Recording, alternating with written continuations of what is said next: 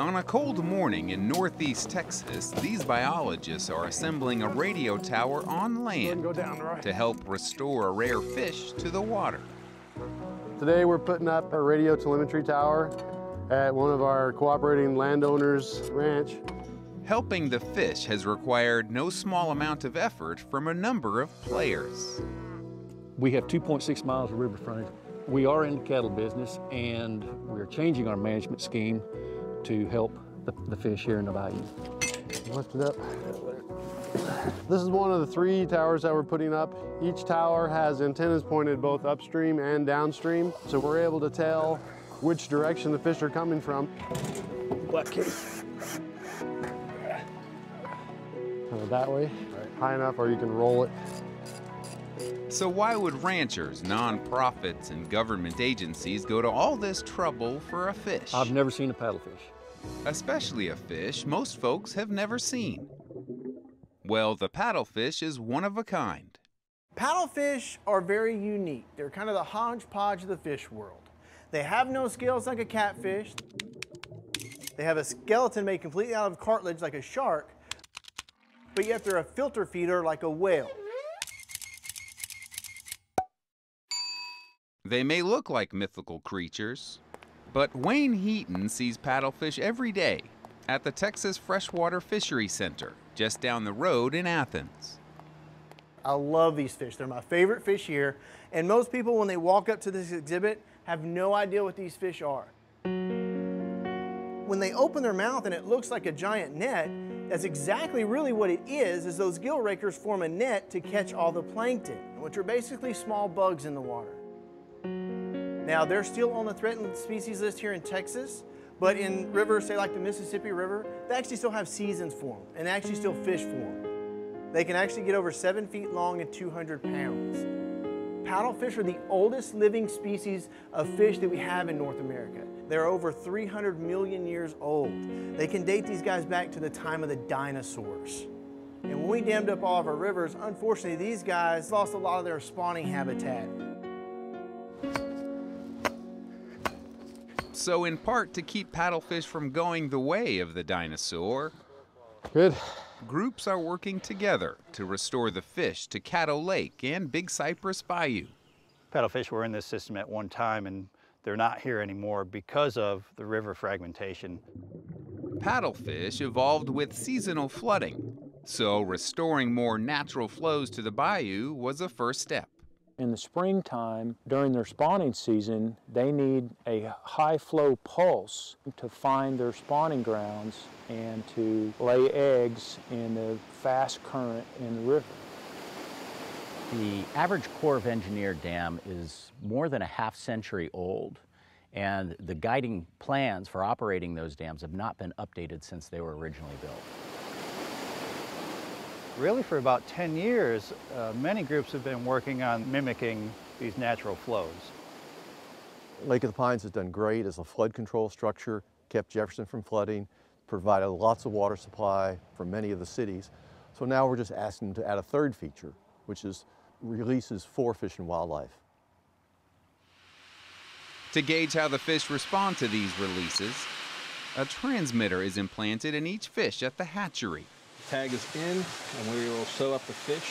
Fish and Wildlife Service, working with other groups like Caddo Lake Institute, the Nature Conservancy, the Corps of Engineers, USGS, Parks and Wildlife, they've actually implanted radio transmitters in 47 paddlefish, and they're going to release them and track them for about 6 months. Channel. Right in the middle of the river. So, the flow restoration, tower installation, and surgical procedures have all been leading up to this particular moment, as the transmitter-implanted paddlefish arrive at Caddo Lake State Park. Go a little more.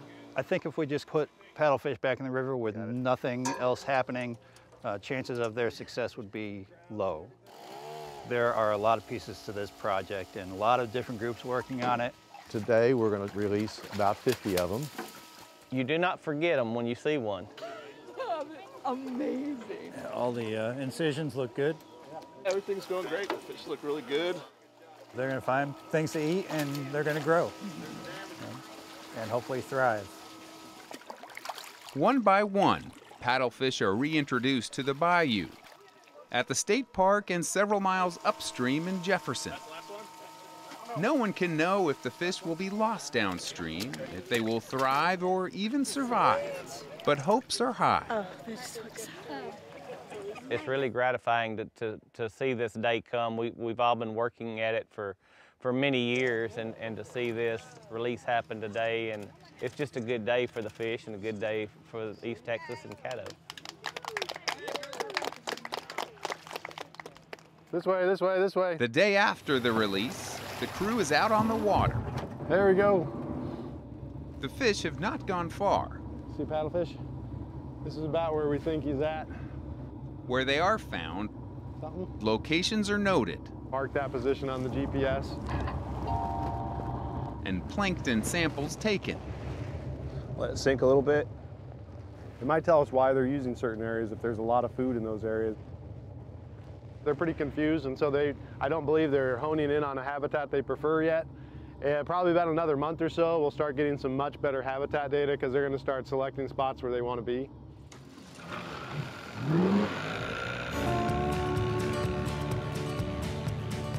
It's been about 4 months now. Since the release, we've contacted 46 of the 47 fish. The towers that we put up, they've been doing the majority of the work for us. The idea when we go out in the boats is we're trying to find where those fish are between towers. This is where we've seen fish before. You never know. With months to spread out over 60 miles of waterway, the fish can be tough to locate. Yeah, we've gone several miles. We haven't heard anything yet. That's kind of how tracking goes. Hours of searching may not yield a single signal. But if you don't look, you won't find them. We can get, maybe within a quarter mile or so of a fish before we detect it. So we have to do a lot of traveling to be able to identify where these fish are. That traveling doesn't always happen on the water. In addition to tracking in the boats, we've got the 3 stationary towers. Checking towers requires an occasional trip across state lines. Periodically, we'll go out and download the data down there at the Caddo Lake Spillway. This is the end of the line, where the chance to study these fish could be lost. Worst case scenario for me would be if the majority of them went over the Caddo Lake Spillway and we couldn't get them back. So, beyond a gate and atop a tower, the biologists retrieve the cryptic data that will reveal if fish have escaped the study area. We got to hook the computer up to the data logger and download whatever data we might have.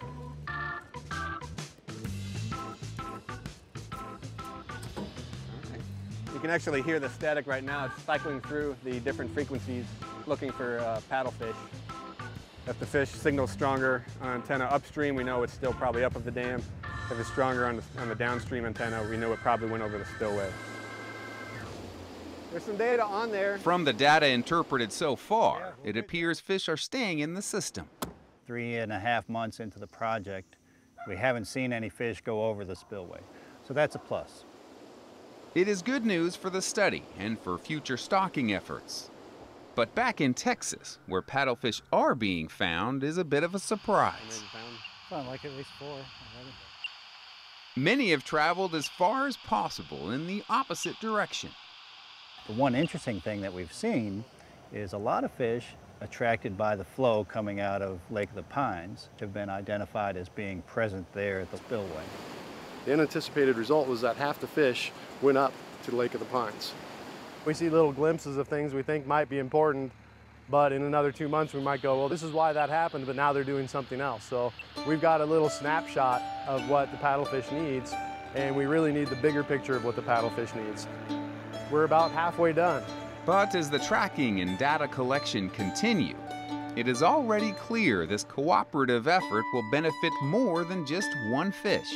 I think the paddlefish is a means to an end. I mean, we like to see the paddlefish in here, obviously, but that in turn helps a lot of other species, a lot of other things in the environment, so it's a win-win. It is also a win-win if one threatened fish can teach us how to better manage such a complex and beautiful ecosystem. Caddo Lake has the most diverse freshwater fish species in any system in the state of Texas. All the other species that rely on natural river flows and good river habitat are going to benefit from this project. It's just one part of a much, much bigger picture.